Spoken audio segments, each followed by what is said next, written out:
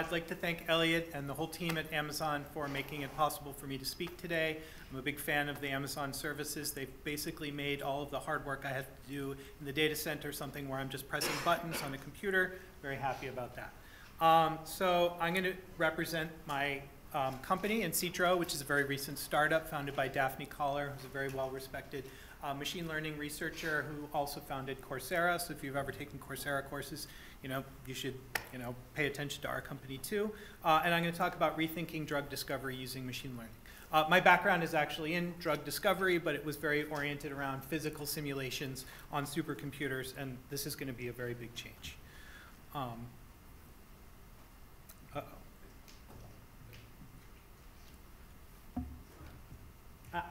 I see. Oh, that's crappy.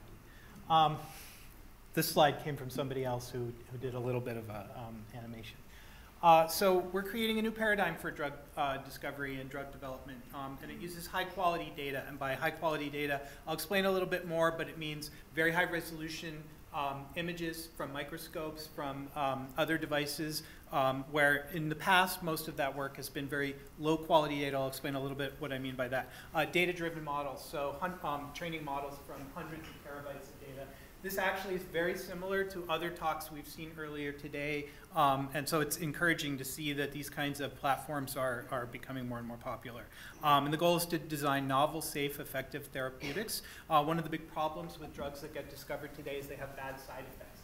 Vioxx, which was a painkiller, that was going to be the next wonder drug, came out, and when it got released, it turns out it was killing all these people due to stomach bleeding, all that kind of stuff. It turned out that when they ran the clinical trials, they misinterpreted the results, and it caused large numbers of people to die, and then the drug was taken off the market. It is effective for a lot of people, and they could have actually had a genotype test that would have allowed it to be remain on the market. And the goal here is to help more people faster and for lower cost. You may have heard some modern cancer drugs cost $250,000 for 9-month treatment, and then the end state is death, unfortunately. And so we really want to use machine learning to help reduce those kinds of high costs and low effectiveness in populations. So you can think of drug discovery as a large state space exploration. Just like AlphaGo or a chess, you have to explore an enormous number of combinatorial possibilities, evaluate most of them, and then throw away the vast majority of them. And so being able to sample those spaces is really hard. But some of the questions that you really want to ask are, for example, what is the target that's causal for this disease? If there's a disease, heart disease or cancer, what is the protein that's causing the problem in the person's body? And how do we then find a lead, which is a small molecule that perturbs that target so that it no longer has the abnormal function? Once you have a lead, you want to optimize it to increase its efficacy and reduce the side effects. And then finally, you want to find genotypes in patients that explain the response to those drugs so that you can find the right drug for the right patient. So a little bit of an excursion here. You probably are familiar with Moore's law that says the amount of circuits that you can put in a constant area is doubling every 18 months. That stopped being true a few years ago, which is why computers aren't really getting faster in the way that they used to. Pharma has an opposite rule. This is Moore's law backwards, Eroom's law. It's kind of silly, but basically it says that the number of drugs you get per constant spend is decreasing, and that is not a good sign. This every year, fewer and fewer drugs come out, they're more and more expensive, and that's not progress. So why do these failures occur? Or rather, why are drugs so expensive? And it's because there are so many failures.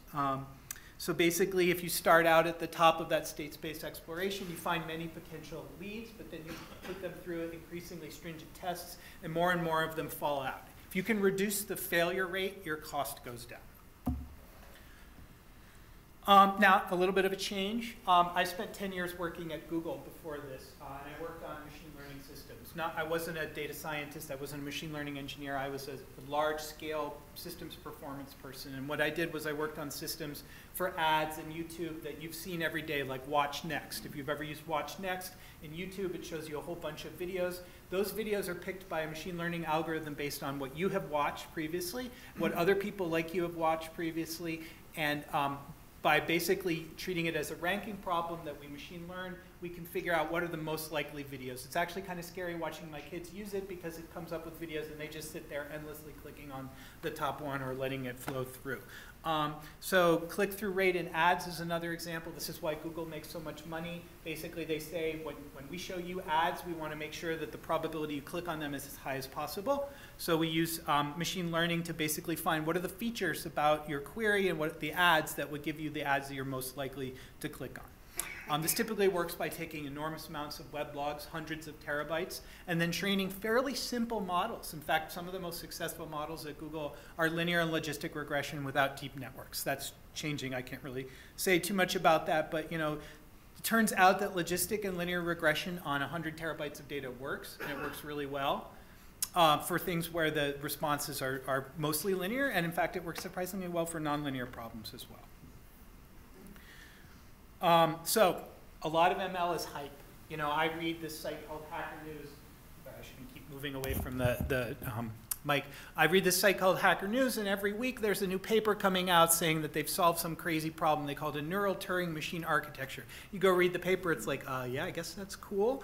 But the reality is that there's only a few things in ML that have been repeatedly shown to work well. If you're working with image data, if you want to do image recognition, convolutional neural networks win every time. A network like Inception v3 is unbelievably powerful. And in fact, the improvement over the past 10 years has been absurd.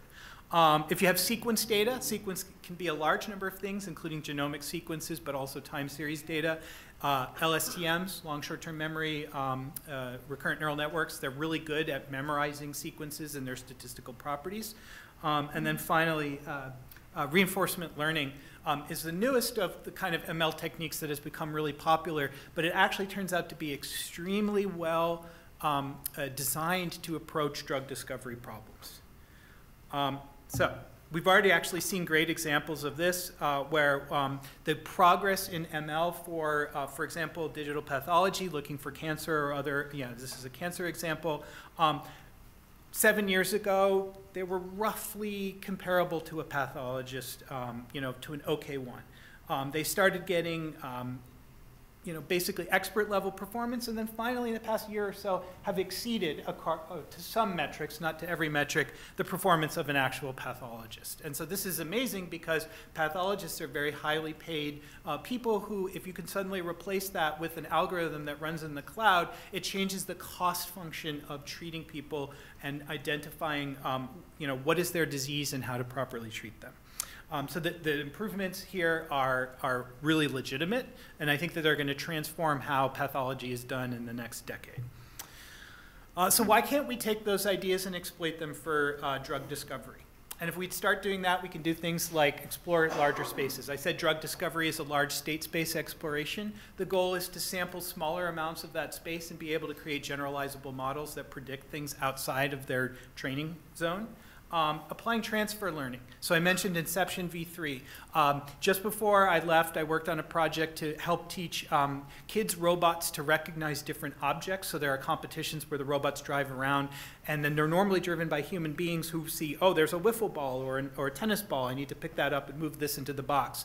I was able to take TensorFlow object detection framework and retrain it from what it was previously trained to recognize, which is mostly cats, dogs, horses, cars, et cetera, and make it recognize generic objects of the ones that I cared about. I didn't have to retrain the whole network. I didn't have to give it thousands or millions of images. I started from an already trained network and applied transfer learning. That is a very effective system if you don't have a lot of data. And then finally, whenever you're running experiments, you get results back and you're like, well, that's a little bit confusing, and then you design a new experiment. Reinforcement learning is exactly that. It's basically exploring an enormous space, making intelligent decisions about what step to make next, and then when you get results, updating the policy of how you make your decisions. And then also drug discovery is increasingly automated. I'll be honest, I'm a robot fanatic. You know, when I was in grad school, they made me actually pipette and clone genes. I don't ever want to clone a gene again. If we do our job right at Insitro, all of the experiments we do will be described as computer programs that are then executed on robots. When you have these kinds of problems, when you're automating things, things become possible. For example, building a combinatorial chemical library. You can have a reaction machine that just produces all of these different molecules. You put each one on the shelf, and now it's ready for screening. what we're realizing now, if you want to study biology of disease, you need to have lots of different cell types that represent your diseases and then have the ability to perturb them. And then when you make those perturbations, you want to see what is the result of doing that, how does that affect the disease, and then can we pop a ligand in there that will then kind of remediate the problem. You often have very high product spaces. So I keep saying it's a large state space exploration. If you've got this combinatorial library and a large number of cell types, the cross product of those is an enormous space that you need to sample. How do you do that effectively using high throughput screening without visiting every single example? And then finally, you want to use all that information that gives you models that explain why do drugs work the way they do. There's a lot of new tech. I'm not going to go into this too deeply, but CRISPR is the one, we've heard this mentioned before, that really makes it a lot easier to do genetic transformation. Genome sequencing is now an incredibly high throughput storage problem. You know, like a lot of people are complaining, this is actually going faster than, than we can afford. Microscopes have completely changed. You know, if you thought of a microscope in the old days, like it's this tiny little thing you had to squint into, a microscope is now a really awesome looking device that glows. And so this is the kind of thing that we build at Insitro. It's a toolkit for building microscopes. And then finally, once you have all of those devices, you actually have to tie them together. So people are now building robot arms that can carry a plate from one device, say an incubator, to the microscope, back to the incubator to live for a while, grow some more, and then back to the microscope. And integrating all these is really challenging. So once you have all these things, what you're doing is you're basically building an industrial data factory. Instead of making widgets, you're making data. And you need that kind of data to train models. You need this system to be coupled by the robot arms I was showing, because technicians are expensive, and if you can replace them with robots that run 24/7, you can save a lot of money and get much higher throughput. If you have multiple scientists who all want to run their experiments, you want to schedule it and multiplex it, so there's a hard scheduling problem. Very similar, actually, to internet data centers. So Amazon has a data center, Google has a data center in Oregon. I actually think it makes sense that the robot facility should be housed as close as possible to that for speed of light latency reasons. And then this this is actually what I really wanted to show you. This is our first data from Insitro. This is an example of cell painting.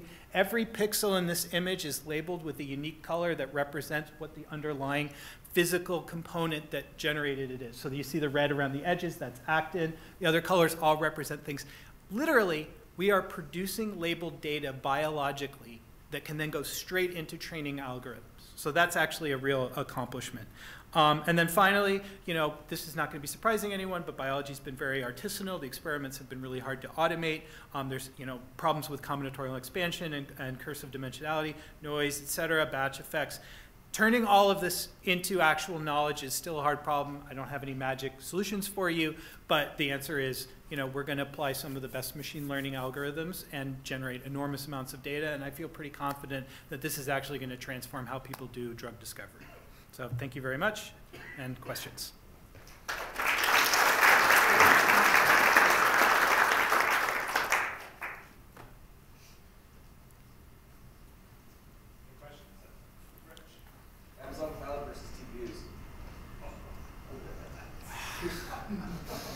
So I haven't used the FPGAs in the Amazon cloud. I have used TPUs. TPUs are still fairly challenging to use outside of a very limited realm. So if you're doing convolutional neural networks, TPUs are a major win. If you can find a network or you have an employee who knows how to write that system, absolutely. Otherwise, actually, I'm a big fan of distributed GPU training. Very recently, there was a Baidu and Uber and Google have all released collective all-reduce-based training that use MPI-style parallelism to speed up training. That's going to replace all of the old-style approaches, and that's different from how TPUs do it. So. Yeah. So I love the idea of an automated laboratory space, but in a couple points when I tried to, these were third-party providers, frankly, but when I tried to work with them, I found that the amount of time it would take to customize what was 80% there to actually be 100% there. By the time you reach that, there's been evolution in technologies and therefore things need to change. So what's your strategy to focus on something which is basically the data factory concept? And what are the areas you should focus on to reliably get that engine of the war running without the risk that So basically, you're constantly leapfrogging. If you've ever looked at Intel, they have a tick-tock where basically they're trying to do a major process advancement, and then the previous process advancement, which is now mature and well understood, is actually turned into a very more optimized version of it, and they're continuously doing this. And so it's hard, but basically you always have to be planning for the future while executing on the past. No easy answers there. All right, thank you.